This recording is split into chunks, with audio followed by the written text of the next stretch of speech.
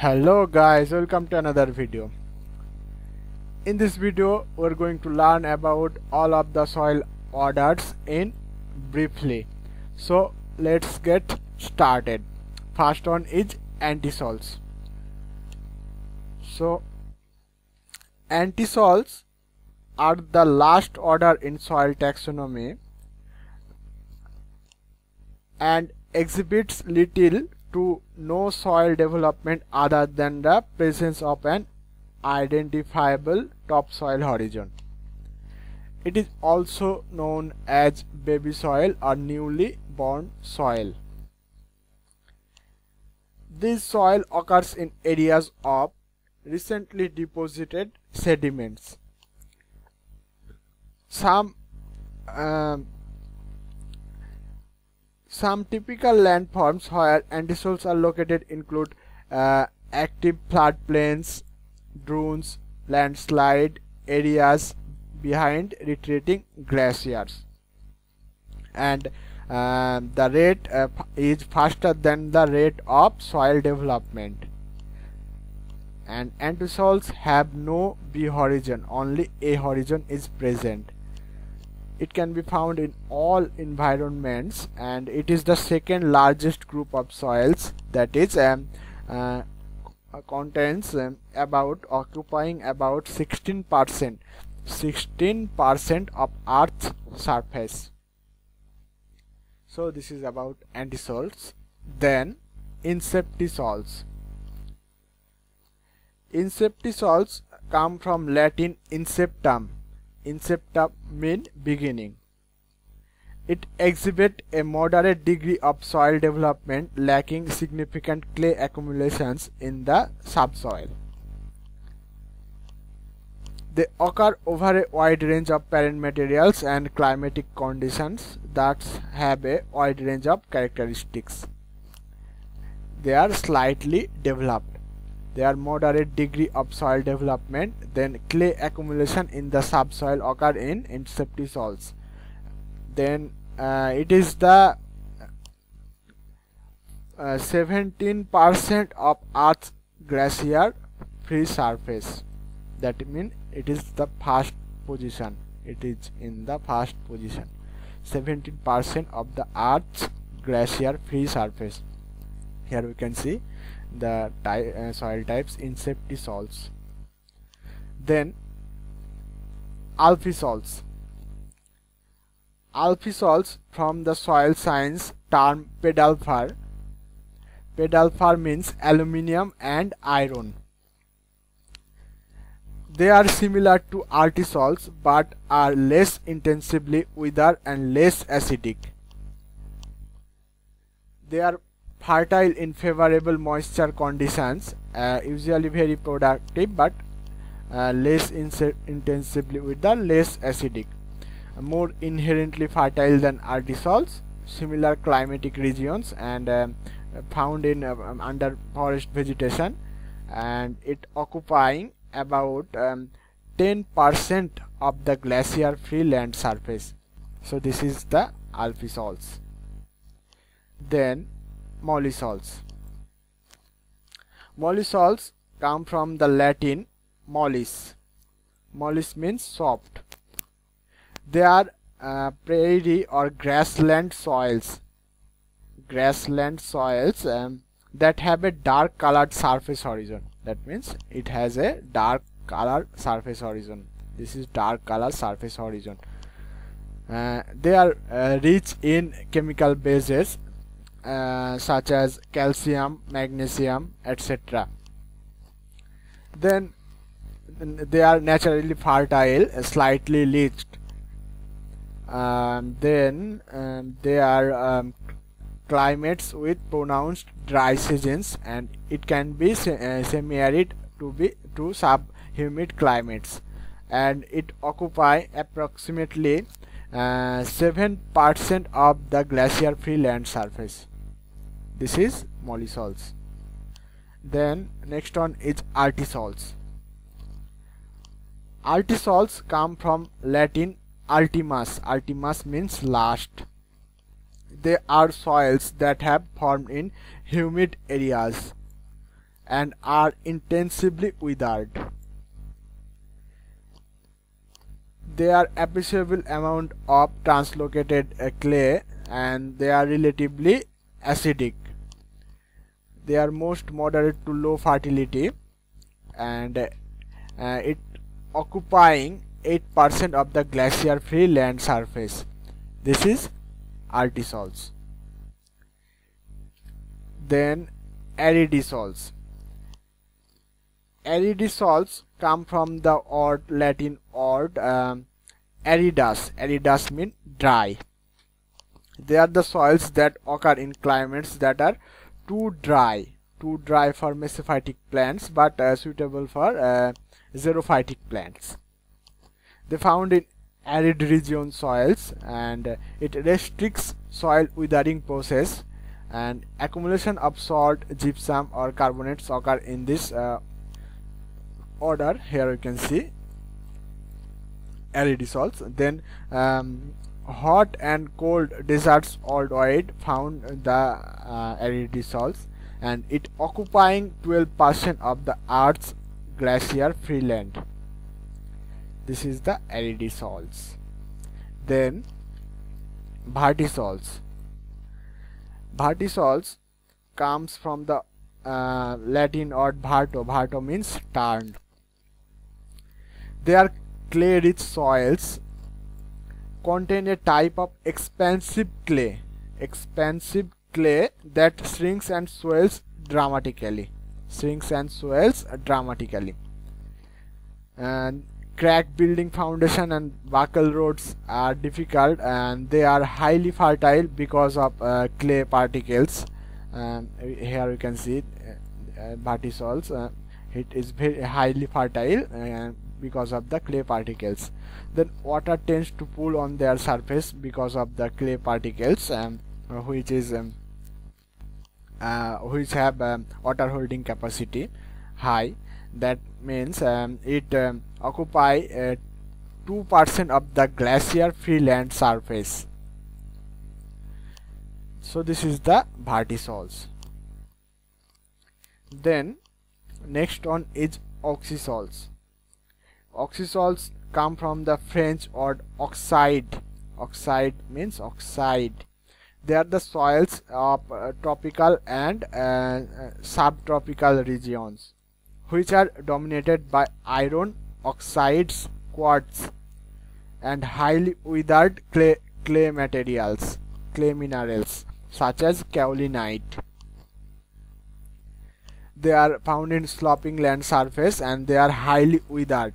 They have low natural fertility, and they occupy 8% of the glacier free land surface. This is the picture of Oxisols, that is oxide. Then next one is Entisols. Entisols comes from Japanese endo, which means black soil.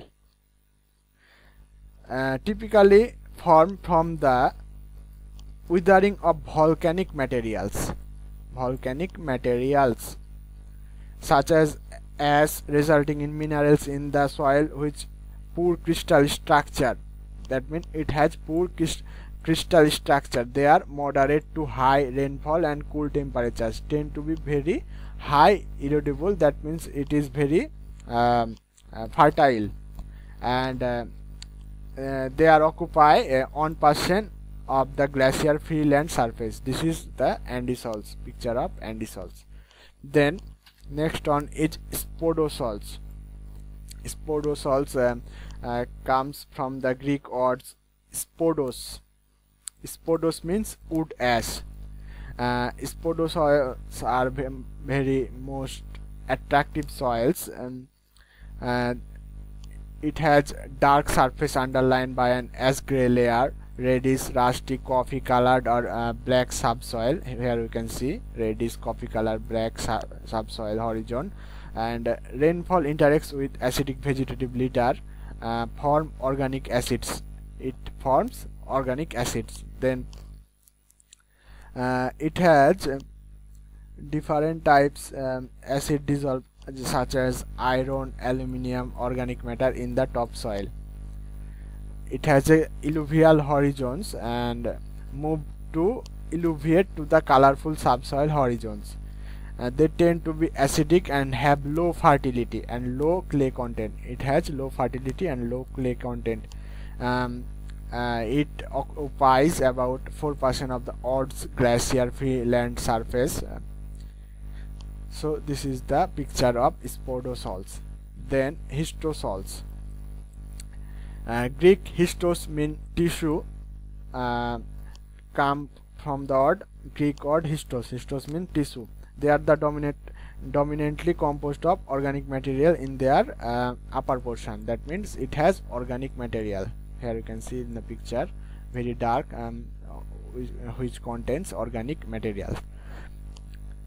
Come from bogs, moors, peatlands, muskeg, fens or peats and mucks. It is also known as these words such as bogs, moors, peatlands, muskeg, fens or peats and mucks. These soils from when organic matter such as leaves, mosses, grasses decomposes more slowly than it accumulates due to decrease in microbial decay rates. It is extremely wet areas found in underwater, and it is saturated year round, and this is highly productive farmland, and it is occupy about 1% of the Earth's glacier free land surface. So this is the picture of Histosols. Then last one is Gellisols. Gellisols come from the Latin word gellare. Gellare means freeze. They are soils that are permanently frozen, contain permafrost or contain evidence of permafrost. Permanently frozen, contain permafrost or evidently near the soil surface. Gellisols are found in the Arctic and Antarctic. Then permafrost influence land use through its effect on the downward movement of water. Then cryoturbation such as frost heaves occur in this order. They restrict the rooting depth, and it occupies about 9% of the Earth's glacier free land surface. So this is the picture of Gellisols. So this is all about the orders of all the 12 orders. Now we are going to learn the suborders of these orders. So here we can see the general features, major characteristics, which already we learned about, and the suborders are such as suborders for Entisols, aqueants, areants, fluvians, authents, cements, etc. Then Inceptisols. Suborders for Inceptisols are anthraps, aqueapts, cryapts, eudapts, astaps, xerapts, etc. And here are the characteristics and general features which already known. Then Alphisols. The suborder of Alphisols are aqualps, cryalps, eudalps, stalps, xeralps, etc. Here are the major characteristics and general features of Alphisols. Then next one is Mollisols. The suborders of Mollisols are albols, aquols, cryols, gellols, rendols, eudols, astols, gerols, etc. And here are the major characteristic and general features of Mollisols. The next one is Vertisols. The suborders of Vertisols are aquolts, humults, eudalts, stalts, geralts, etc. And here are the major characteristics and general features of Vertisols. Then Aridisols. The Aridisols have no suborders, and here are the major characteristics and general features of Aridisols. Then next one is Vertisols, and the suborders of Vertisols are aquards, cryards, xerards, torrets, starts, edarts, etc. And here are the major characteristics and general features of Vertisols. Then Oxisols, and there are no suborders of Oxisol, but uses of Oxisols are often used in tropical crops such as cocoa and rubber. Permanent cropping of Oxisols in low income areas is very difficult because of low cation exchange capacities and high phosphorus fixation and iron and aluminum oxides. And here are the major characteristics and general features of Oxisols. Then Entisols, and the suborders of Entisols are aquans, gilans, cryans, torrents, stands, udans, gerans, vitrans, etc. And here are the major characteristics and general features of Entisols. Then Spodosols. And there are no suborders of Spodosols, but here are the major characteristics and general features of Spodosols. Then Histosols, and the suborders of Histosols are polished, fibrished, hemist, saprished, etc. And here are the major characteristics and general features of Histosols. Then last one is Gellisols, and the suborders of Gellisols are Histels, Tarbels, Orthels, etc. And here are the major characteristics and general features of Gellisols. Classification with unique characteristics. There are 3 orders with unique parent materials such as Entisols, Histosols, Vertisols. Then there are 3 orders with unique environments such as Vertisols, Gellisols, Oxisols, etc. Then there are 3 orders by age of development such as Entisols, Inceptisols, Vertisols. Then there are 3 orders by unique vegetative influence such as Vertisols, Mollisols, Spodosols. So this is all about the soil orders and suborders. That's all for today. See you in the next video. Thanks for watching.